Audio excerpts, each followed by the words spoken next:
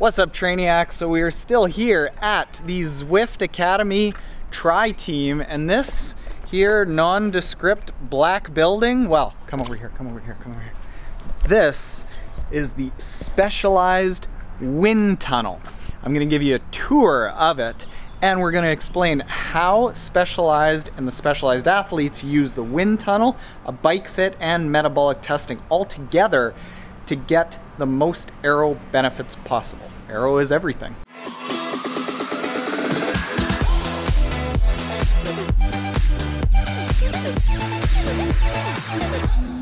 I'm Todd Carver, and I'm the head of human performance at Specialized. It's a three-phase process. It starts with a Retul bike fit that includes a flexibility assessment to figure out what the rider's limits are. Then we move into motion capture technology to record the rider's angles and movement patterns on the bike to make sure their baseline position is biomechanically sound.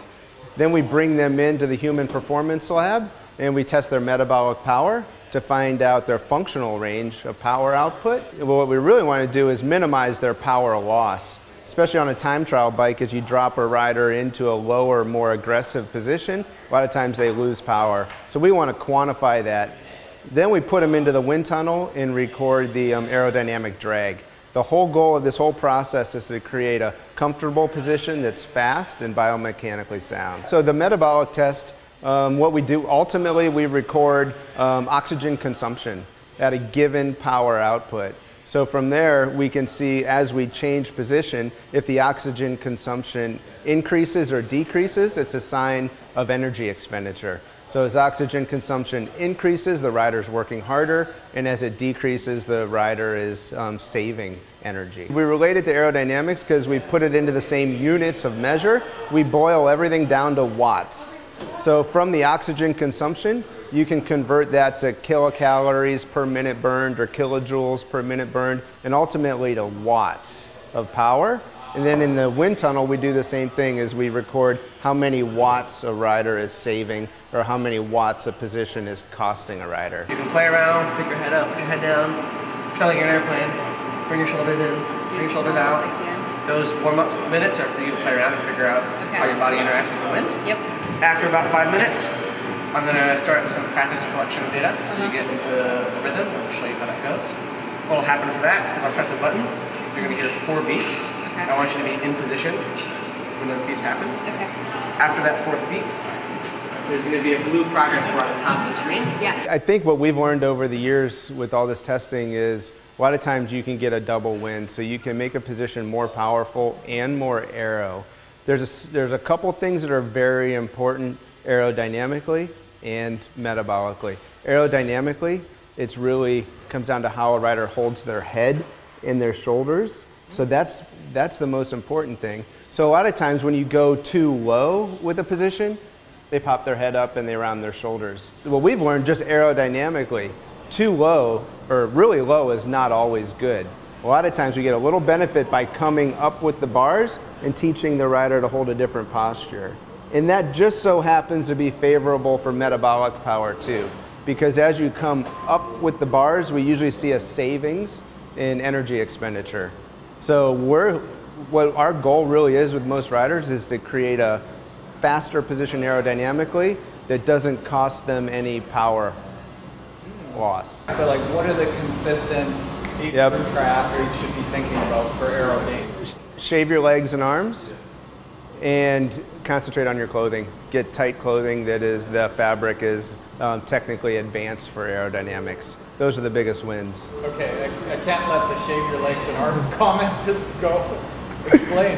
Hair is slow. I mean, skin is slow, but when you have hair on there, it really creates a lot of drag. So it really shocked me too when we started testing this, because I didn't really think it was that important as a rider to shave my legs. I thought it was more for cleaning out wounds and things like that. But it turns out through aero testing, it is a huge factor, and it's almost similar to like getting an aero helmet. I mean, in a 40-kilometer time trial, it can save 30 seconds to a minute easily by just doing those two things, optimizing your clothing and shaving your limbs. I think in general, it's like what we've been able to do here with Specialized, no other bike company is really doing. We started with Specialized purchased Retul almost 7 years ago now. And then from there, we've been able to progress the fit process into human performance testing and aero. So when we combine all those factors, you really get the best out of the fit. Okay, so that there is the specialized wind tunnel. Now I want to give you a tour of the full building because it's kind of neat how they've got this set up. Like what's in there looks really futuristic, but once you come out here, it's a warehouse. And then this entire structure is what's housing the wind tunnel. And it's propped up because, I don't know why, but this whole big structure is just inside essentially like a cavernous building. And it's enormous in there. What they've got is way down there,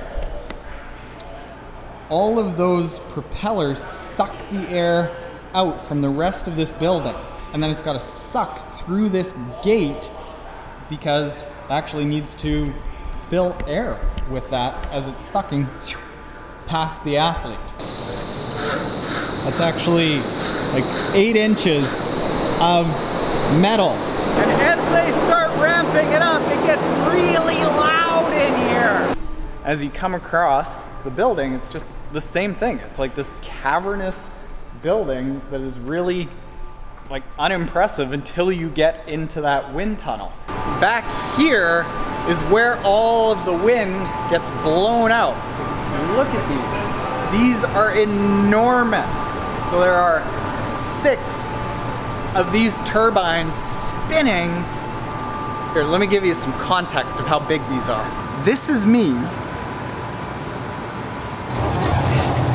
and that's me on a wind turbine, hands fully outstretched. I am not from top to bottom big enough to cover that.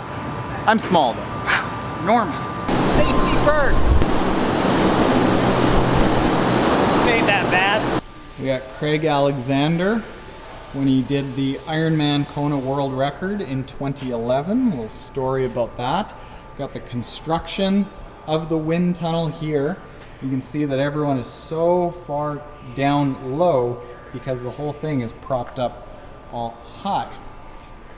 We've got more of the construction here, the size of the turbines, and Gwen Jorgensen right here. Everyone's been in the wind tunnel, besides me. We'll see, maybe someday. All right, Trainiacs, if you aren't already subscribed, hit the subscribe button below because a lot of this fun behind the scenes sort of stuff that we've got going on, lots coming. Later.